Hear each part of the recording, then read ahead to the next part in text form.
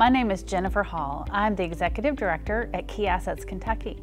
We are based in Lexington and serve Central Kentucky. I'm a social worker by profession and have been working in child welfare for 26 years. My life's work has been focused on children and youth in the foster care system. I came to Key Assets in 2012 because of the company's true focus on quality services and the belief that foster parents and caregivers are at the heart of affecting change in our young people. They are the change agents because of the relationship they develop with a young person. What drives me? I am truly inspired by our staff every single day. I'm here to serve our staff, listen to them and their needs, and do what is in my power to advocate for necessary change to assure our children, youth, adults, and families have the opportunity to be happy and healthy. Our vision is to achieve positive and lasting outcomes for children, families, and communities.